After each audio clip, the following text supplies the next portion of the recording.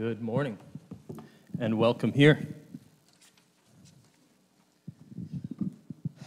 So, I have heard a few times that Matt has moved on to his new occupation in Landmark. Pray for him. No, I'm kidding. And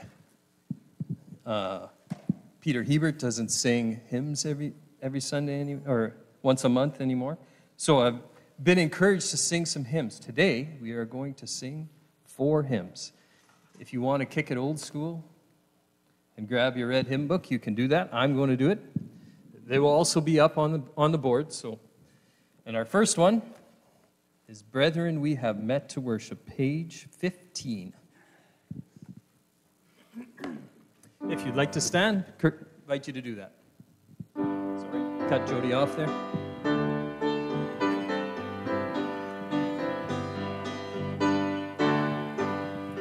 Brethren, we have met to worship and adore the Lord our God.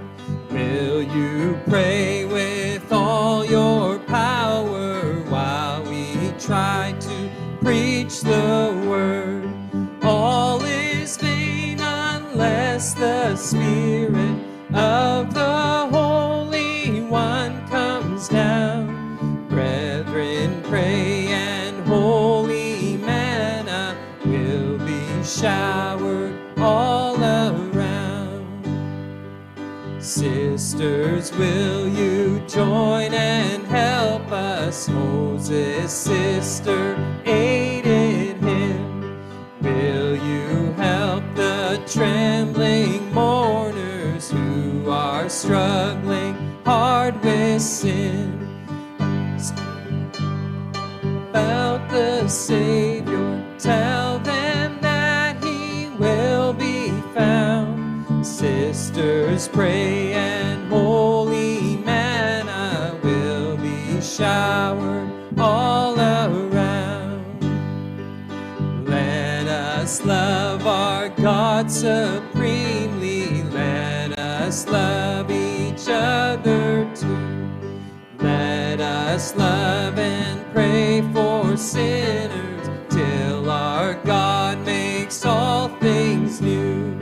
Then He'll call us home to heaven. At His table we'll sit down. Christ will gird Himself and serve us with sweet manna all around.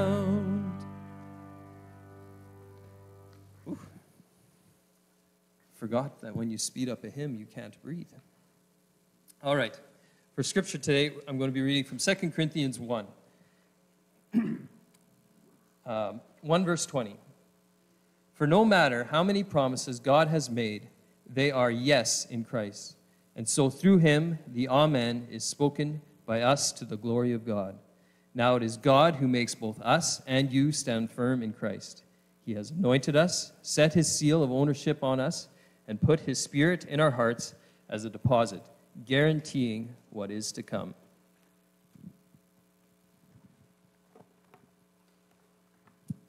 And so, with that promise in mind, we are going to sing Standing on the Promises, page 175.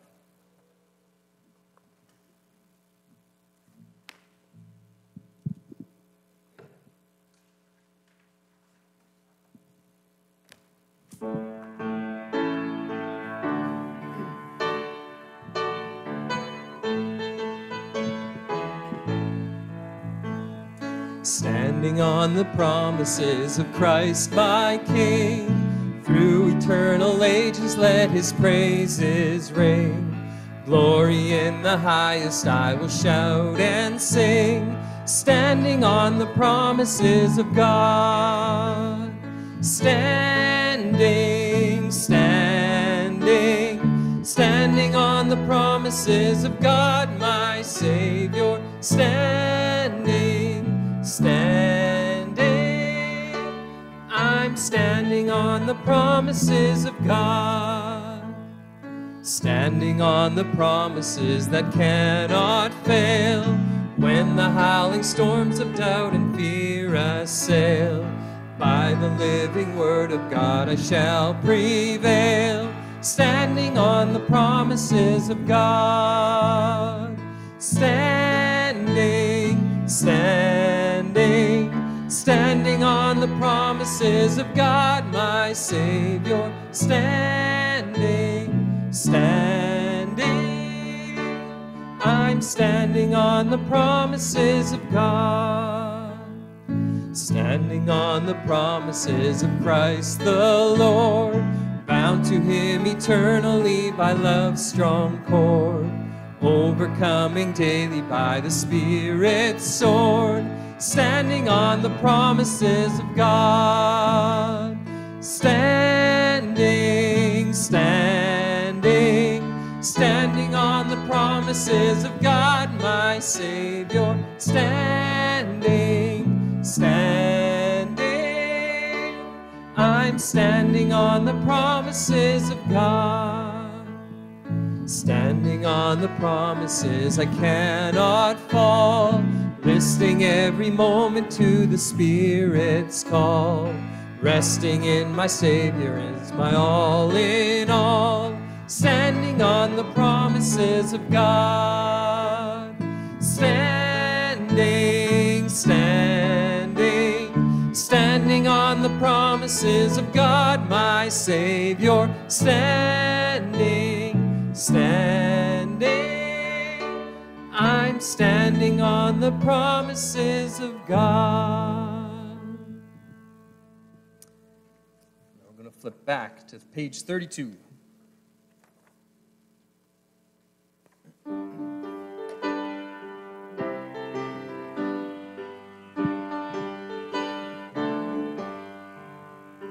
All praise to him who reigns above, in majesty supreme, who gave his Son for man to die, that he might man redeem.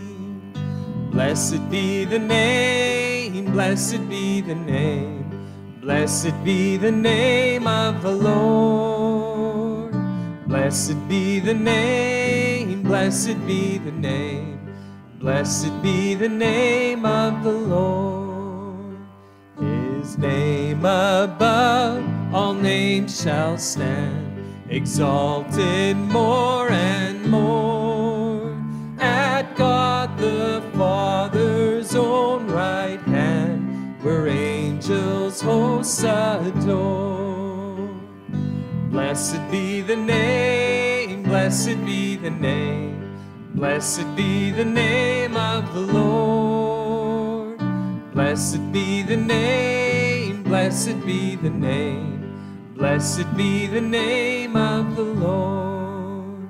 Redeemer, Savior, friend of man, once ruined by the fall, thou hast devised salvation's plan, for thou hast died for all. Blessed be the name, blessed be the name, blessed be the name of the Lord. Blessed be the name, blessed be the name, blessed be the name of the Lord.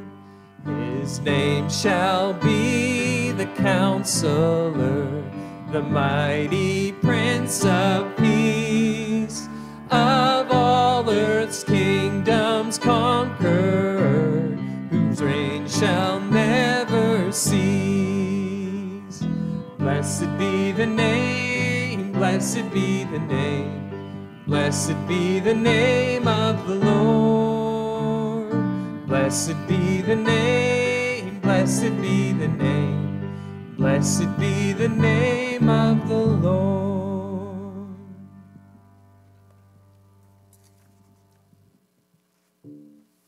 And just a few pages back on page 17, Come Thou Fount.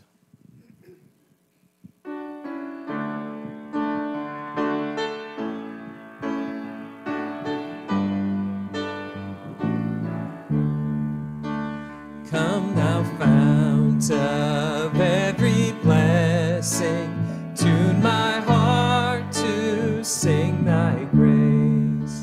streams of mercy never ceasing, calls for songs of loudest praise.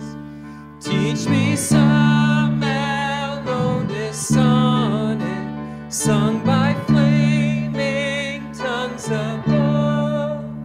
Praise the mount I'm fixed upon it, mount of thy redeeming love.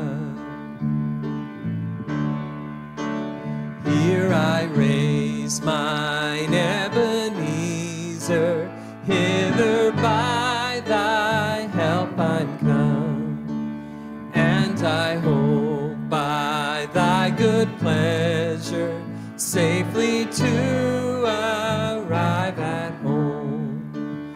Jesus sought me when a stranger, wandering from the fold of God. He to rescue me from danger interposed his precious blood.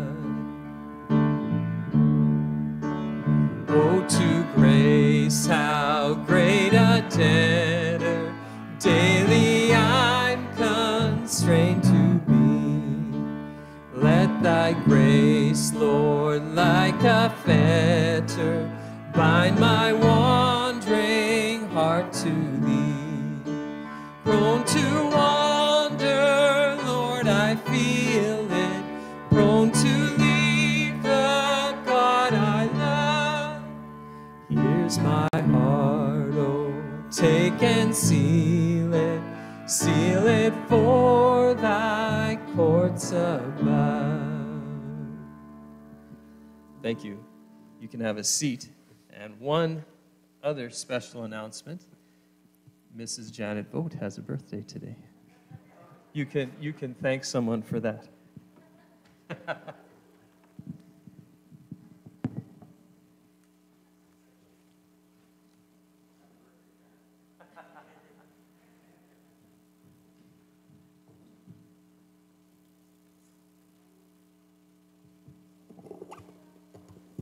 Hi. Good morning, everyone. As you know, we had VBS, and it was a fun time. Excuse me. A lot of work, but a lot of blessings and a lot of joy that came through it as well. We had 5 days total with 65 kids registered for the week. We had a Bible point we focused on every week, and we started each evening with getting to know Mickey Way. For those of you that were there, this was Brad dressed up as an astronaut, and yeah, he did great.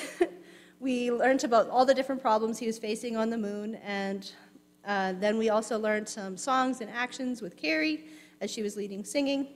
The kids had so much fun singing. We took turns letting them come up on stage and lead with Carrie. So each day the kids went to 5 different stations. We went to KidVid, where they heard about real kids and their lives and how the Bible points can be used in your life.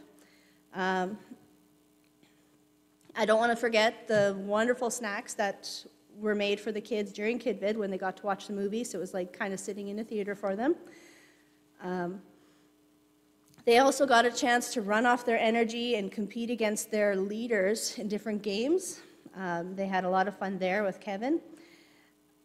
The Imagination Station, Arlen did an amazing job teaching the kids some science fun and also how that applies to God and His creation and the world. They had interactive Bible adventures with Candace all week. We blacked out the sanctuary, and it was pretty dark, and they got to tell stories by lantern or flashlight and really try to make it hit home with what it all means to be the light of Jesus in this world. Yeah, they learned a lot of cool stuff that week, and I also learned a lot, and I got to really enjoy the kids. For me, the biggest thing is that joy that I get to see on their faces. It's a lot of work to put together for everybody, but watching the kids and watching them shout out the Bible points and things like that all week, it's just worth it. I have a few pictures for you.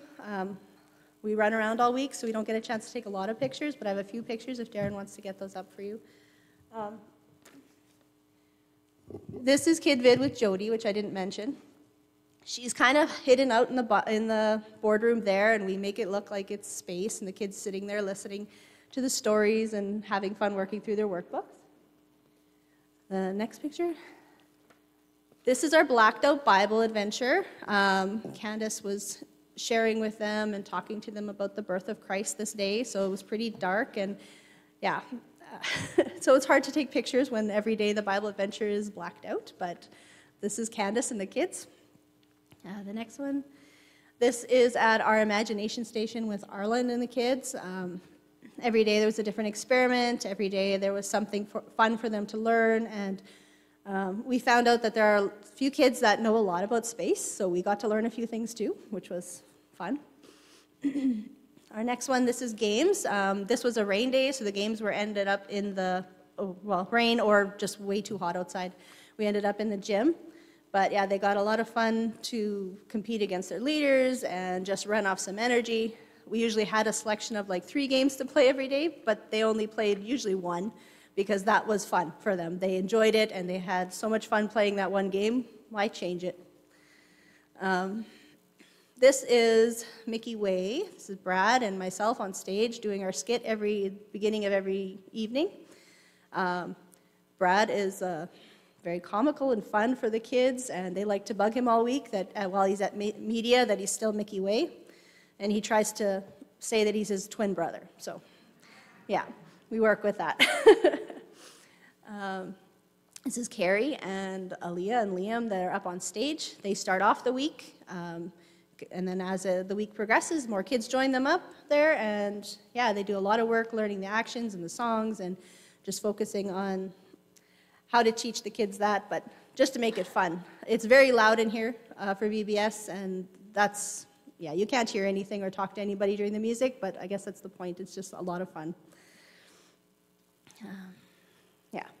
So I have a few things that the kids learned this week. On day 1, we always focused on a Bible point. I was kind of hoping there would be more kids here so they could shout back at me, but that's okay. Aaliyah, when I was reading this at home, Aaliyah was shouting back at me the Bible point. So on day 1, our Bible point was, when life feels dark, you shine Jesus' light. They heard a story about the birth of Christ and how he's the light of the world. John 8, verse 12 was talking about, I am the light of the world. They learned about why stars look like they're twinkling in the imagination station, which I thought was really neat. On day 2, they learned when people don't get along, you shine Jesus' light. Yep. They heard the story of Zacchaeus and how Jesus' light changed his heart and how we are to live in harmony with all people in Romans 12:16. They learned how they did an experiment with soap and milk and food coloring, and how the soap breaks down the milk fat. And it's just kind of how things move around in space, and they got a good conversation going on that. On day 3, when things happen, you shine Jesus' light. They had a praise parade to celebrate Jesus as king. They shouted with joy to the Lord, Psalms 100, verse 1. And then we attempted to make baking soda rockets, but they didn't go so well.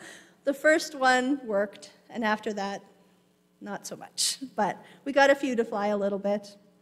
On day 4, when people are sad, thanks, Addie. They learned how the death and resurrection of Jesus changed us forever, how we shouldn't let our hearts be troubled, John 14, verse 1.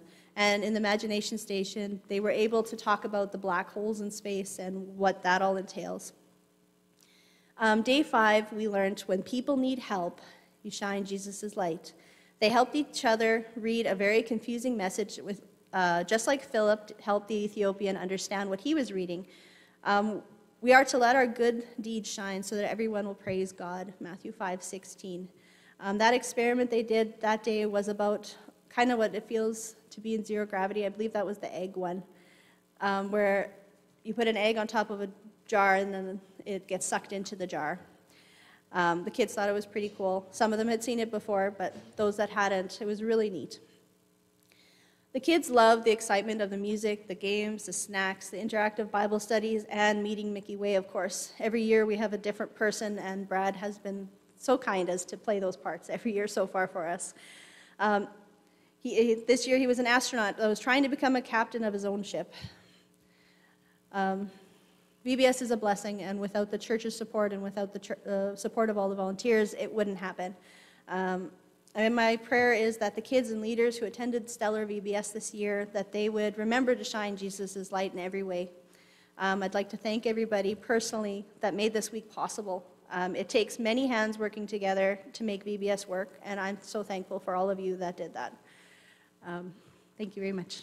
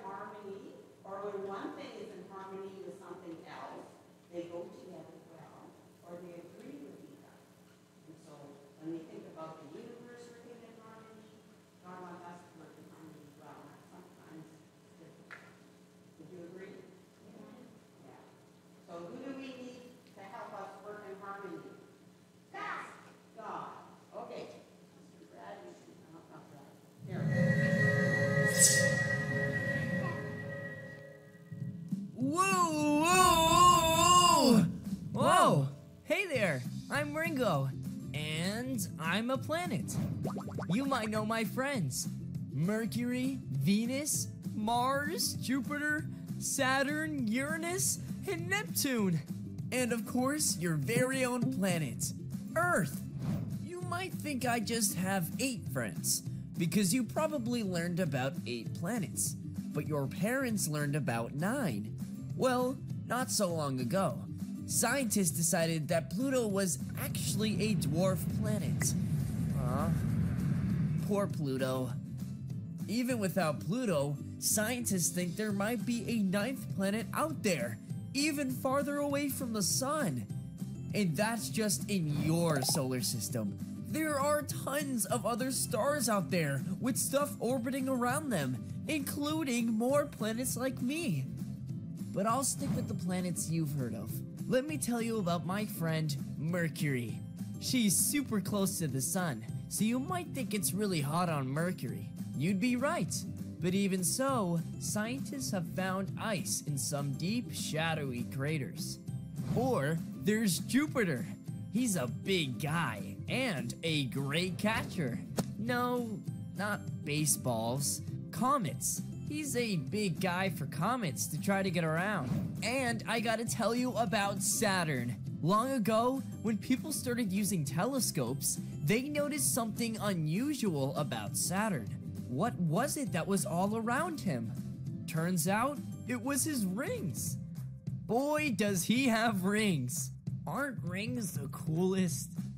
But Saturn's not the only one of my friends with rings. He's just surrounded by the most impressive ones, and the only ones you can easily see from Earth. Guess what? All 4 of the outer planets have rings. That means Jupiter, Uranus, and Neptune all have rings too. When you look at awesome rings like mine, they might look like one solid piece. But don't be fooled, they're not. They're made up of billions of chunks of ice, dust, and rock, and all those pieces orbit a planet together as if they're one piece. So don't think of me as having a few rings. Think of me as having billions of followers. If I told you the planet Earth might have rings, you'd correct me, right? The Earth doesn't have rings. But scientists think one day it could. Its rings wouldn't be made of ice and rock like Saturn's. The Earth's rings would be made of space junk, all the parts of satellites and other man-made stuff that's broken apart in space and started to orbit the Earth. It's actually kind of a problem. It's cool how rings look like one solid piece, but are actually a bunch of pieces working together. And hey, that's a lot like how the Bible tells you humans to live. In the Bible, the book of Romans, chapter 12, verse 16, says, "Live in harmony with each other." That means you can get along and work together, just like the billions of pieces of rock and ice that make up my stellar rings. So, the next time you want to argue with a friend, or you see someone being bullied, or you just want to get your way, remember, when people don't get along, shine Jesus' light.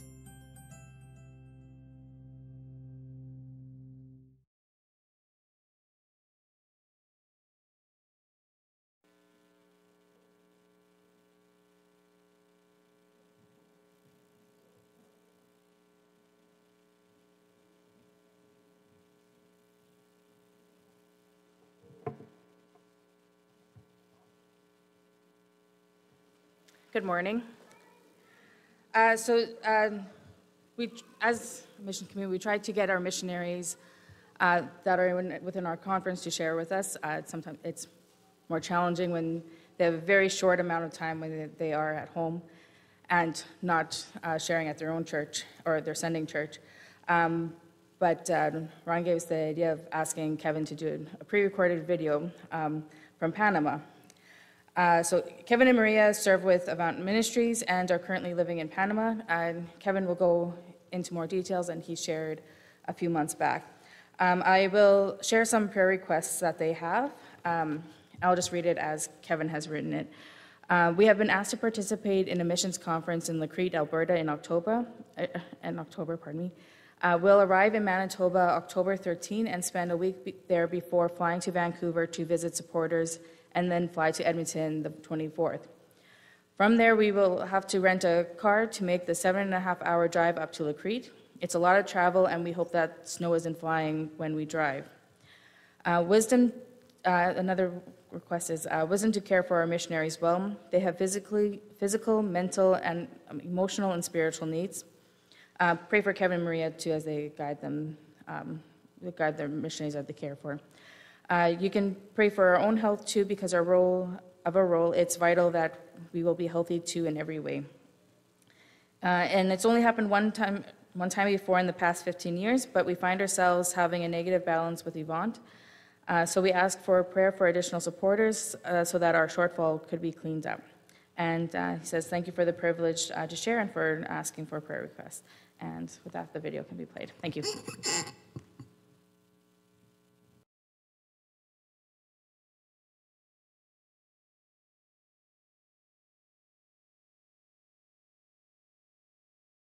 Good morning and greetings from Panama. This is being recorded not from my home, obviously, as you can tell, but from LifeBridge, our church here in Panama.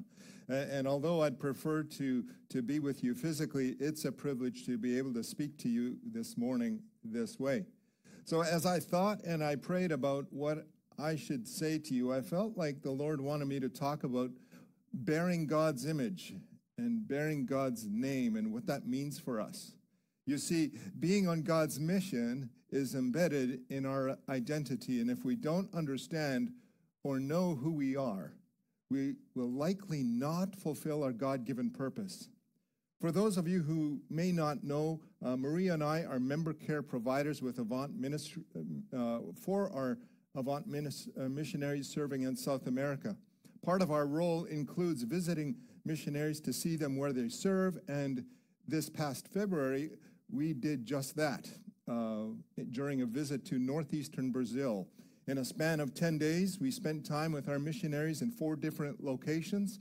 In Mucambo, 2 of our missionary families have opened a coffee shop in the hopes of using it as a place of outreach where they can have spiritual conversations with customers. Surprisingly, a lot of youth come to hang out here, and so our missionaries started having a Bible study in small groups, which grew then to having actual services on Wednesday nights. When we were there, we met a number of the youth, and one of them is named Peter. Peter speaks English well, which is really great because between Maria and me, I think we know about 4 Portuguese words. So Peter, when I met him, I asked him who he was, and he immediately told me that he was 21 years old. He's going to university an hour away. He told me his field of study, which by now I have forgotten, and the courses that he was taking, and he was getting a little carried away, so I stopped him and I said, Peter, I don't want you to get carried away. My question to you, who are you, not what you do or what you've done? And so at that moment, I pulled up my phone, and I said, we all know this is a phone, but perhaps for a moment, this phone believes that it doesn't want to be a phone anymore. It wants to be a hammer. And we both know that if my phone were to behave like a hammer, it wouldn't take for very long before this thing would become useless. It would no longer serve the purpose it was originally designed for, nor would it be able to focus or behave like a hammer. So I could tell the wheels were turning in Peter's head, and so before we went to interact to other youth that were there, I looked into his eyes and I told Peter that if we don't know who we are, we won't know how to fulfill our purpose. We had a great rest of the evening, and we got to meet some pretty cool kids, and everyone stayed until it was time to close up shop. And so before we left, I told Peter that I would be praying for him, that he would come to know who he was. Without being clear of his identity, Peter kind of reminds me of Israel. Stuck in Egypt for 400 years, there's little doubt in my mind that over time, Egypt's culture and religion eroded whatever they had left of their belief in God. Adding to that, Israel had no rights. Nor did they have any freedoms. They were slaves who were forced to work 7 days a week. But then at the right time, God steps in, and he speaks to Moses in Exodus chapter 6, beginning in verse 6. And if you have your Bibles, I invite you to turn there. Exodus 6, beginning in verse 6. I am the Lord, and I will bring you out from under the burdens of the Egyptians, and I will deliver you from slavery to them. And I will redeem you with an outstretched arm and with great acts of judgment. I will take you to be my people, and I will be your God, and you shall know that I am the Lord your God, who has brought you out from under the burdens of the Egyptians. I will bring you into the land that I swore to give to Abraham, to Isaac, and to Jacob. I will give it to you for possession. I am the Lord. There's a couple of things to be noted here. Notice Israel's deliverance and redemption is not based on their performance. They don't even have the law yet, so they don't even know what it means to be God's people. That means God's salvation of them and of us is purely an act of grace. When Israel hears these words, they're so demoralized, they don't believe what God is saying. But that would soon change as they witness the 10 plagues God brings against Egypt, and then miraculously they cross the Red Sea in chapter 14.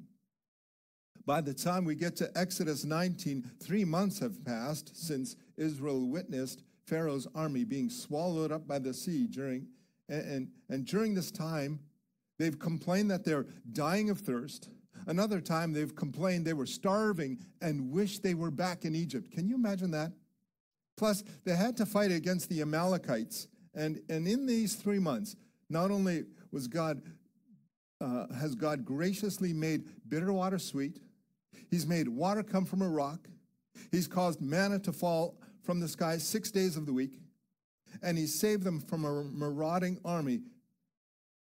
Also, he leads them by a pillar of cloud by day and of fire by night. Now, at Mount Sinai, everything changes. At Sinai, these wandering Hebrews discover who they are and, more importantly, whose they are. So if you have your Bibles again, flip over to Exodus 19, and we'll read from verse 3 to 6. Exodus 19, verse 3. While Moses went up to God, the Lord called to him out of the mountain, saying, Thus you shall say to the house of Jacob, and tell the people of Israel, You yourselves have seen what I did to the Egyptians, and how I bore you on eagle's wings and brought you to myself. Now therefore, if you will indeed obey my voice and keep my covenant, you shall be my treasured possession among all peoples. For all the earth is mine, and you shall be to me a kingdom of priests and a holy nation. These are the words you shall speak to the people of Israel. When we think of Israel, or Mount Sinai, too often we think of the place where Moses gets the 10 Commandments. And that's all we think about Sinai. We may have visions of a volcano and thunder and lightning and just a awesome presence of the Lord. But we miss the grace. In this passage alone, we see 4 ways in how God demonstrates his grace. Number 1, his decisive victory over Egypt. Secondly, his loving care for Israel in the wilderness. Not only did he provide for their daily needs, but he protected them and carried them as if they were on eagle's wings. Third, God invites them into covenant faithfulness. He's not like Pharaoh, who's like a harsh taskmaster. God invites them into a relationship. And if they say yes, he offers his commitment to bless them. Fourth, God has chosen Israel to be his ambassador. They are set apart from any other peoples. They are his treasured possession. And out of the nations, they are to be a kingdom of priests and a holy nation. Again, I say this to remind you that Israel has done nothing to merit God's deliverance. And then, without deserving it, God gives them a precious identity, plus a purpose and role to match. This calling is not forced. These people have a choice. And in verse 8, we see their response. They say, all the people answered together and said, all that the Lord has spoken, we will do.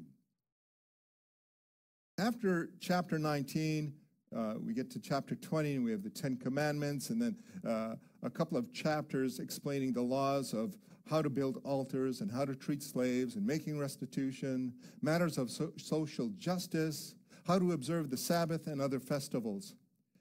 To be honest, It's easy to skip over those parts we consider boring. We'd rather get to the juicy parts, but I think Israel was happy to get these laws. Why would I say that? Well, let's try to walk in their sandals for a moment. The Israelites lived during a time when the peoples of the nations couldn't know what their deaf and dumb gods were saying unless their priests could discern possible meanings by looking at animal livers and their intestines or how the stars were aligned. But even after that, there was a lot of ambiguity, and they couldn't figure out what the gods wanted. But this isn't the way with Israel. God takes the initiative. He chooses them. He saves them and makes them his people. And then he tells them what he expects. God speaks. There's no guesswork, and it's important to remember that God did not say to them, do all of these things and I will save you from slavery. He saved them first, and then he gave them the gift that goes along with salvation, and that is instructions on how to be his people and free people. To better understand the Ten Commandments, we need to read them in context. When we recall the Ten Commandments, can you do it by heart? We think of the first one begins with, thou shalt not have any other gods before me. But that's not entirely correct. The first commandment actually begins with the saying, with the sentence, I am the Lord your God, who brought you out of the land of Egypt, out of the land, house of slavery. And so this preceding sentence really forms the groundwork of how we should view everything else. These commands are given to them by a God who's rescued them from slavery, a God who's entered into a covenant relationship with them, who has revealed to them his personal name. So because of what God has graciously done, they should want to respond by worshiping no one else but the Lord. That's the first command. And the second is also very important for us to understand. It says in verse 7, you shall not take the name of the Lord your God in vain, for the Lord will not hold him guiltless who takes his name in vain. Taking God's name. I grew up thinking that it was, using his name as a swear word. And that it involves much more than that, and here's why. Most translators have translated the Hebrew word nasa to mean take, because it makes more sense. But the word nasa can mean to lift up, care, or bear. So if we replace the word nasa or replace the word with take with bear, you shall not bear or carry the name of Yahweh your God in vain, we get a deeper meaning. The picture becomes a little clearer when we look at chapter 8, where instructions are given for what the priests are to wear. One of the fanciest parts, is Aaron's apron, because it's woven with golden strands or threads and set with 12 precious stones on his chest. And each stone is engraved with a name of one of the 12 tribes. The priest bears or carries the name of Israel before God. And Aaron also wears a name on his forehead, Yahweh. And tied to his turban is a gold medallion engraved with the words, holy, belonging to Yahweh. The 12 precious stones indicate that the high priest represents the entire nation before God. The medallion on his forehead says that he is the Lord's authorized representative to the nation. And so when we look back to Exodus 19 and the titles God gives there, titles like treasured possession, kingdom of priests, holy nation, God is calling them to represent him to the rest of the world. Just as the high priest represents God to them, they are to bear or carry God's name to the nations. To bear God's name in vain is to enter into a covenant relationship with him, but to live no differently than the surrounding nations. I'm going to say that again because I think it's really important. To bear God's name in vain is to enter into a covenant relationship with him, but to live no differently than the surrounding nations. So how is camping out in Exodus 19 and bearing God's name relevant for us today? And what does this have to do with missions? I'm glad you asked. We're getting there. In Matthew 1, Matthew shows us in verse 16 that Jesus is called the Christ or Messiah, which means anointed one. But further toward the end of the chapter, when Joseph has a dream, an angel tells him that he is to call his name Jesus, for he will save his people from their sins. So Jesus is his name, and Messiah is his title. Adding to that, Matthew recalls the words from Isaiah 7 when he writes that a virgin shall conceive and bear a son. They shall call his name Emmanuel. And of course, we know that Emmanuel means God with us.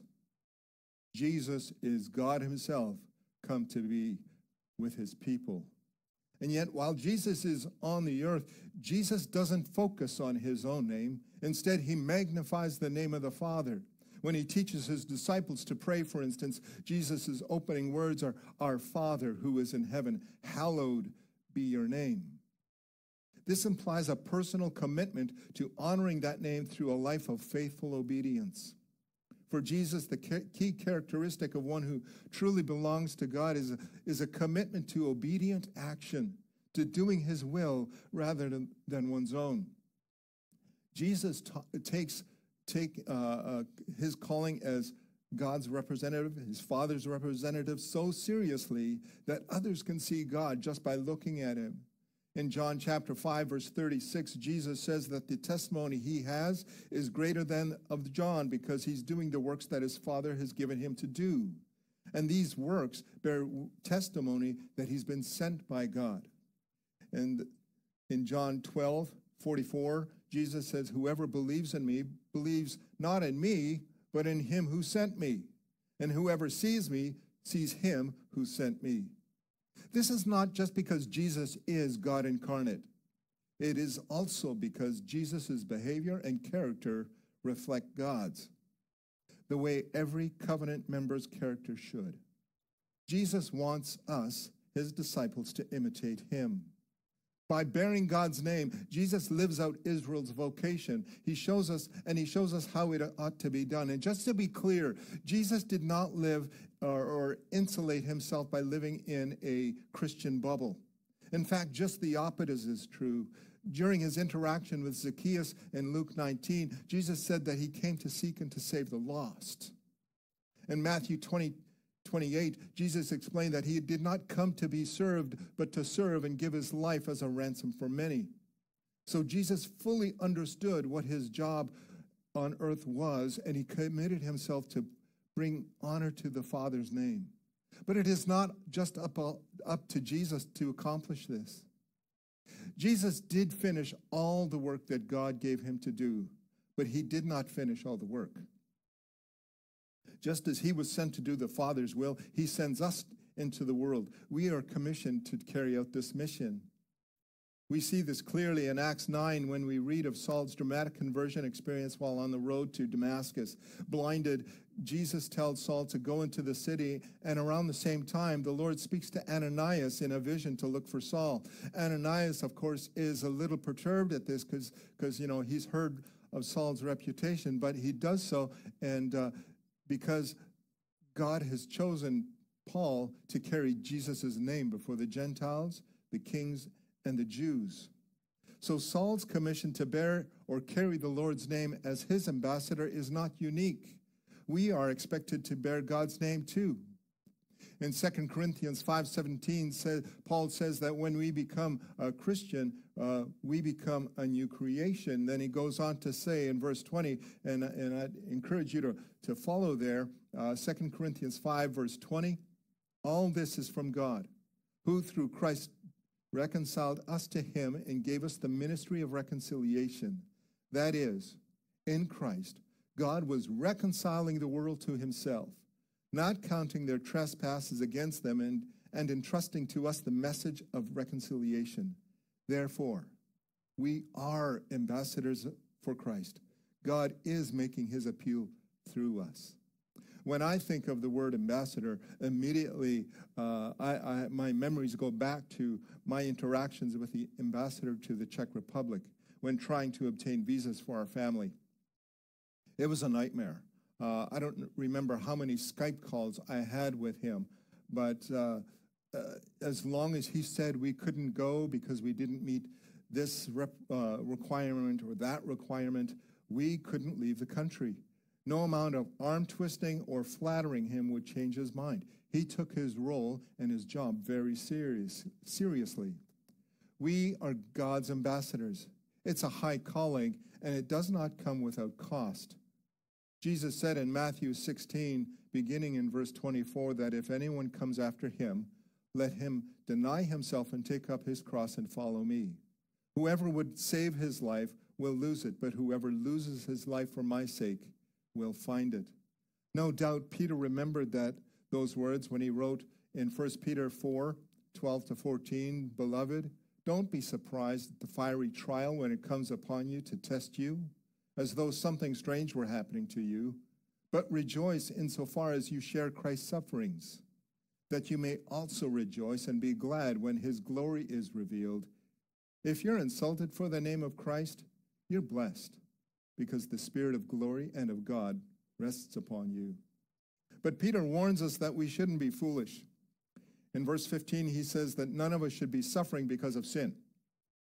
Duh. But if we suffer as a Christian, we shouldn't be ashamed, but rather glorify God because of it. I'm sure you've noticed that the world, it seems, is in a state of upheaval and confusion. All over the world, the climate is going crazy. I mean, it's the hottest year on record. Wildfires, scorching heat. The economy is also equally unstable. There are food shortages, the war in Ukraine, of course, and perhaps what's disturbs me most are the ideologies that openly and brazenly oppose God. It's getting to the point where we're not always comfortable standing up for the truth. And we wish God would make everything right again and that he would do it right now. He will. But we also serve a God whose primary purpose is not to make us more comfortable or successful. We serve a God who's deeply interested in transforming us to be more like his son Jesus. According to Colossians 1:15, Jesus is the image of the invisible God. He represents the Father perfectly, but he is not the first image of God. In Genesis 1:26, we see Adam and Eve were first designated as God's image bearers. However, there's a big difference between being an image bearer and bearing God's name. Every person alive or who has ever lived is an image bearer, whether they know it or not. The person who cuts you off in traffic is an image bearer. The person who sells drugs is an image bearer. They may not know it, but they are the crown of creation. People bear witness to the majesty of God. Name-bearing, on the other hand, is kept for those who are in covenant relationship with God. So does that mean what happened at Mount Sinai is for us too? Jesus' coming ushered in a new era of redemption and a new covenant, but we must remember again, salvation, whether it be Israel or ours, is by God's grace. Furthermore, the mission remains the same. While Israel's task was to bear God's name among the nations, we, the church, are to bear Jesus' name among the nations too. What is different between the covenants was the old covenant was a lifeless written code and up to human willpower to carry it out. And we all know how that turned out. Israel reverted back to a life of slavery because they fell into sin. But now the new covenant, confirmed by the shedding of Jesus' blood on the cross, becomes operative by the indwelling Spirit who powerfully works in us and through us.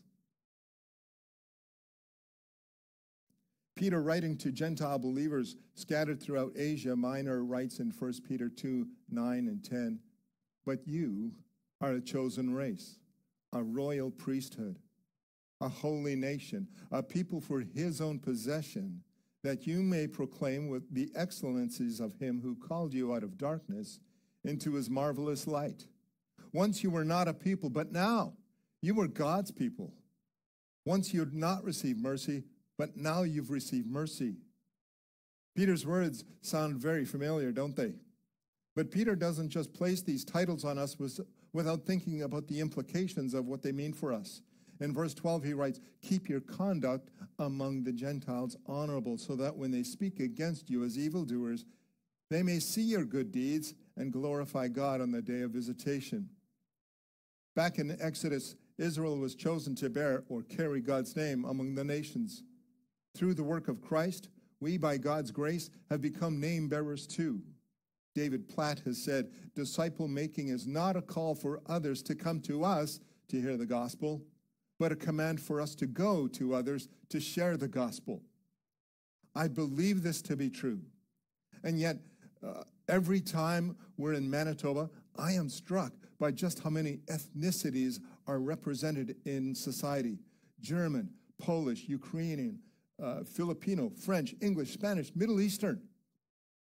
It seems the world is coming to us. Yet it's up to us to tell others of Jesus.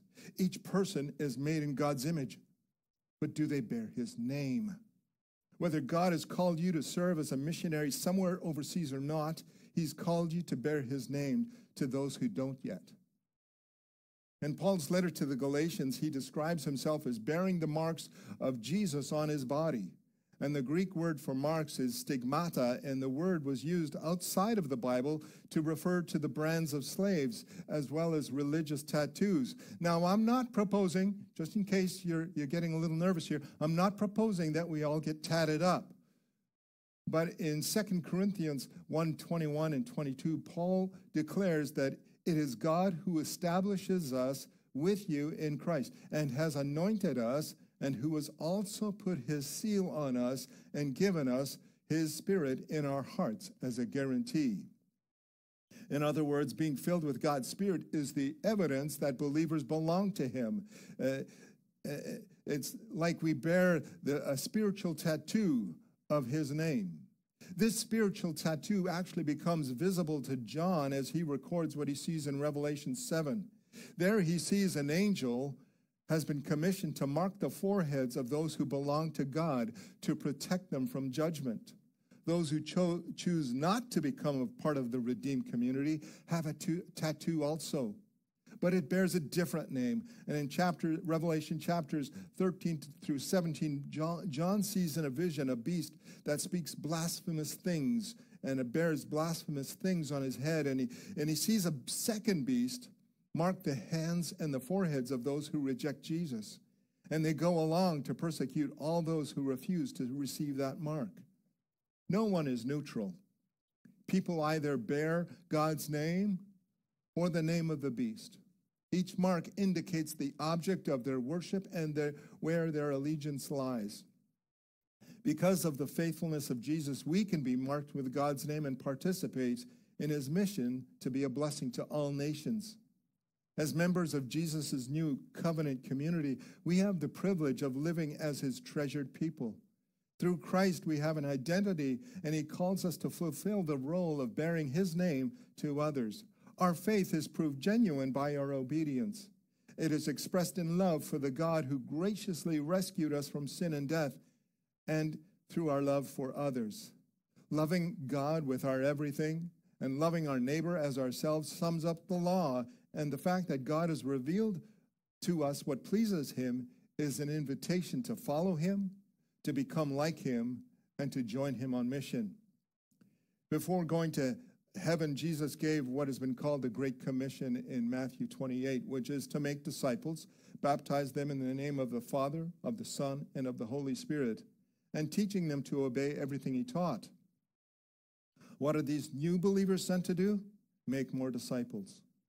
Faithful obedience is key to the success of the mission. Once baptized, these new followers will also bear his name. As Jesus' representatives, they are promised that he will be with them while they live out their calling. Do you remember Peter from Mukambo? A month or two after we got back from Brazil, I saw Peter was on Instagram. So I reached out to him and we started a conversation. This was part of that first conversation. This is what Peter writes. Since you left, I started a Bible study. I quit college to realize what God really wanted for me. I don't want to be just one more person in the world who's looking for the best job or trying to make the most money no matter what. I don't think this is for me.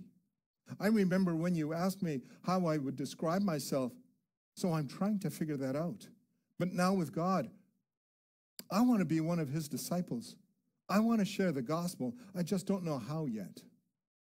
In case you're wondering, Peter did accept Christ with one of the help of our missionaries, and he and I have continued to be in contact. And Peter has had some ups and downs, but he's committed to bearing his name. In fact, at the time of this recording, at the end of July, he is right now helping out with a vacation Bible school in Macombo. I just read this morning, there's 70 kids already attending, and he's helping. While we were in Macombo, we also met Marcelo. Marcelo is 15, and when we met him, he was a new Christian. He got baptized, and a week after his baptism, his family kicked him out of the house. I've been keeping up with Marcelo too, and in early May, Marcelo asked me how I became a missionary because he wants to be one. So I shared my story, and I shared with some scriptures to encourage him to be faithful to God no matter how small a task, because if we're not faithful in the small things, how can we be trusted with the big things? I went on to tell him that he doesn't have to leave Mukambo in order to be a missionary, and this was his reply. Oh, okay. I learned now to trust God in God's timing and to be faithful in the small things. Yes, I'm going to be a little missionary in my school and in my family. Like Peter, Marcelo has his ups and downs too, but he's trying to live out his faith in his community. In fact, at the end of June, he and I chatted, and I asked how I could be praying for him, and this is what he wrote. I think what brings me more stress is when I am alone. My thoughts are a million. Then I think straight about what I'm going to do, so I go and pray and trust myself more in the Lord Jesus Christ. And what makes me happy is to stay close to my brothers in the faith. You can pray for me because I will present 1 Thessalonians 3:12 tomorrow night, and I've been practicing, but this is my first time preaching the gospel of our Lord Jesus. I caught up with Marcelo last week, and he sent me a picture of the 1040 window, and he asked me if I knew what this represented, and I said, yes, it's the 1040 window, the area of the least amount of Christians in the world. And Marcelo shared his burden for the people of Libya. He feels called to Libya. He's 15, so right now he's researching everything Libya. At 15, Marcelo has been rejected because he bears God's name, and he's proud to do so. As 1 Peter 4:14 says, Marcelo is blessed. Just as I asked Peter from Mukambo who he was, I'm asking you, who are you? If you know who you are, my prayer for you, for all of us, is that we would also remember that attached to our identity as a follower of Jesus is the calling to bear God's name to those around us. Perhaps you're wondering just how you could do that, how you could bear God's name. Let me suggest something simple. You begin by praying, asking God, who specifically can you be reaching out to? I'm willing to bet, as I speak right now, names are popping into your head, right? I certainly hope so. People, it could be people from your workplace, your classmates, teammates, friends, family members, whoever they are, commit to praying for them. And then pray also for yourself for courage that as God provides an opportunity, you would bear or represent God's name well. In closing, I want to reread 1 Peter 2:9 and 10. But you, Bothwell Christian Fellowship, are a chosen race, a royal priesthood, a holy nation, a people for God's own possession, that you may proclaim the excellencies of him who called you out of darkness into his marvelous light. Once you were not a people, but now you are God's people. Once you had not received mercy, but now you have received mercy. Let's pray. Father God, we thank you for who you are. You are a saving God, a God who delivers us from slavery. We didn't deserve salvation. We still don't. And yet you continue to save us. We thank you that along with salvation, you look at us and we are treasured. We're valuable to you.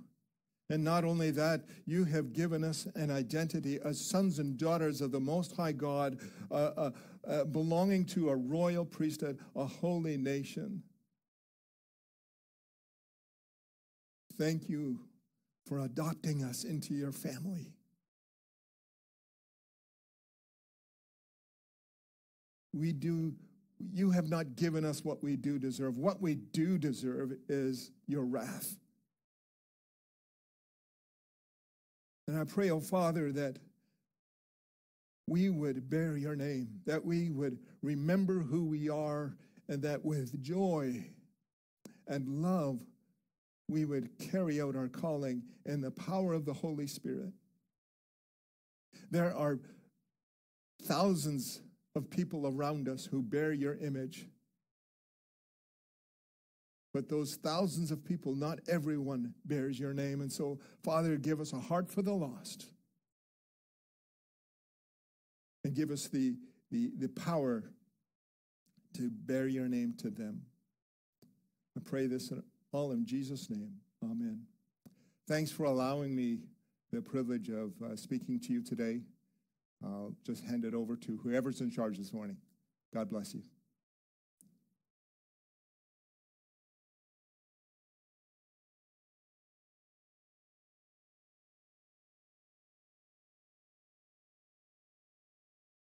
What a challenge. We bear his image. Do we bear his name? I invite you to stand, and we're going to close with the benediction song.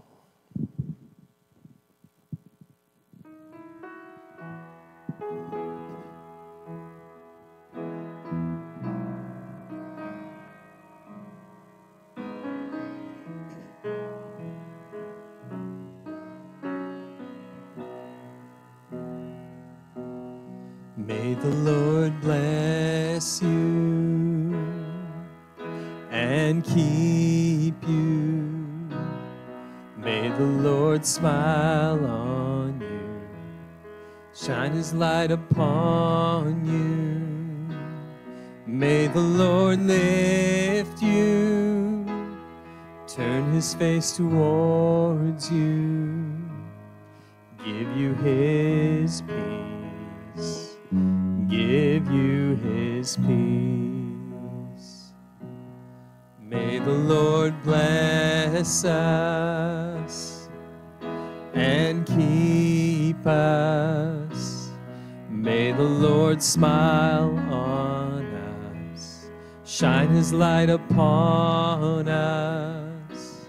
May the Lord lift us, turn his face towards us, give us his peace, give us his peace. Blessed we came to this place today, and blessed now we will go. In the name of the Father, the Spirit, and the Son. Blessed we came to this place today, and blessed now we will go.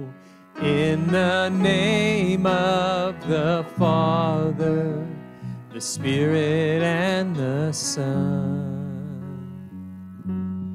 May the Lord bless us and keep us.